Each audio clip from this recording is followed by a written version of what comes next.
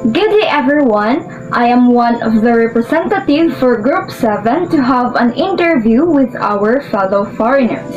I am Michi Banchalman together with... And good day everyone, my name is Lovely Shane Perez. And let us welcome our two native foreigners from Taiwan and Canada, a Canadian and a Taiwanese. Without further ado, let us have first Lee Nichun. Can you please share something about yourself? And my first question is, how do citizens of your country perceive Filipinos? Hello, my name is Ichun Lin and I'm 20 years old and I'm currently studying at Mapua Malayan Colleges in Mindanao and I am a Taiwanese. So without further ado, let us get on with this interview and proceed with the first question. So first question we have, how do citizens of your country perceive Filipinos? Now, first and foremost, I don't mean to offend anyone, but the first thing that would come to our mind would be workers because they tend to be overseas workers. Every Filipino that we usually meet are overseas workers. They work in this country to fend for their family. But other than that, regardless that they work here in Taiwan, that they are in a foreign country, you cannot fail to identify or to recognize their genuine kindness and hospitality. And every Filipino that you have come across, they are really kind and you can just feel their warm gesture towards you.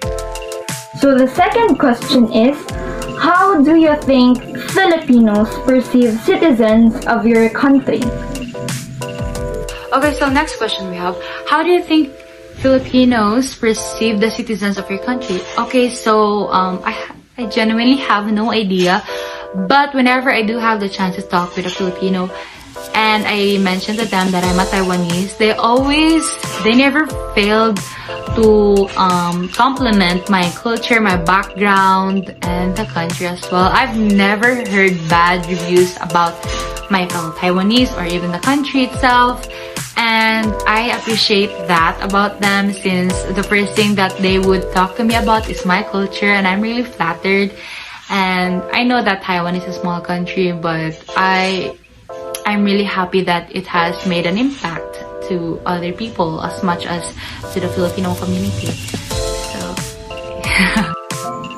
Third, we have described the differences in the manner of speaking. okay, so next we have describe the differences in the manner of speaking. So comparing the way how the Taiwanese and the Filipinos talk, there is a huge difference because the Taiwanese, they talk in a very rapid or in a fast pace. You can hardly even understand a word that they're trying to say. And when it comes to Filipinos, they're very gentle. You can understand precisely what they're trying to say to you. So, in other words, we can describe how the Filipinos talks as gentle or lambing. But in Taiwanese, you can even misunderstand their intention. Like, are they even mad? Or they're trying to rap or mumble? But that is just how Taiwanese really talks. Like, they talk very quickly. Next is, what was your difficult adjustment staying in the Philippines? Okay, so next we have, what were your difficult adjustments staying in the Philippines? So, there really isn't much to say, but I was really surprised as to how the Filipinos really love to have get-togethers and family reunions, and whenever they do have the chance to celebrate any kind of occasion or holiday, they would celebrate with the whole family. And not just their typical family, but with the whole extended family. And that really caught my attention because back in Taiwan, we wouldn't even celebrate Christmas. We would just celebrate Chinese New Year, Mid-Autumn Festival, or Mooncake Festival, and we wouldn't even invite the whole family. It's just me, my siblings, and my dad.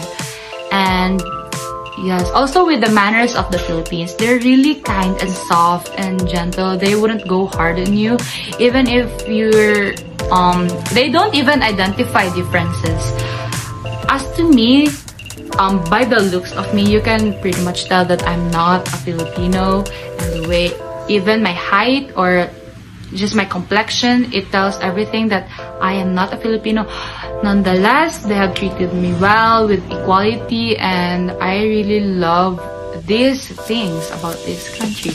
Even with the language, they even speak well English. I can attest to that.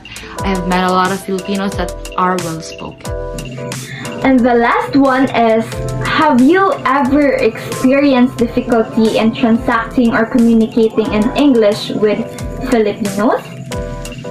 Okay, so next we have you ever experienced difficulty in transacting or communicating with Filipinos? So my answer to that is no. I have never encountered such a problem. Even if they're not fluent in English, they are very creative and efficient. They always find a way on how you can understand them or them to understand you. So the language isn't really the problem. They're just really efficient. I really like that about them. They always find a way on how to understand with each other. And they're also very kind and respectful to have a conversation with. So I've never really encountered such a problem.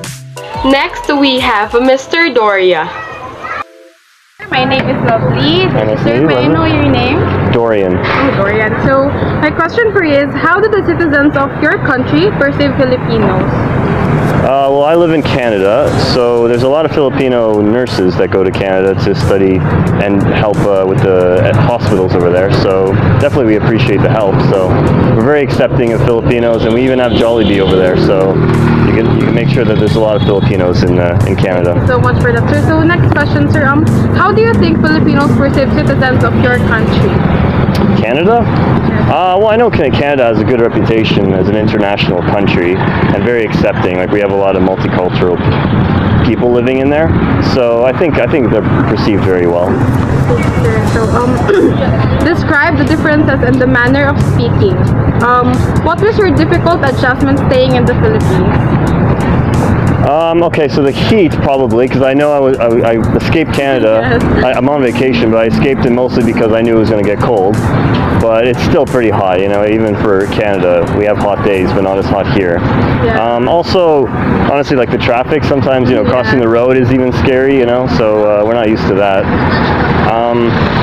But no, the people are friendly, so there's a lot of things that we actually appreciate of the Philippines. It's just some structural issues that we need to get used to, but I'm enjoying it. Thank you so much. So last question. Have you ever experienced difficulty in transacting or communicating in English with Filipinos?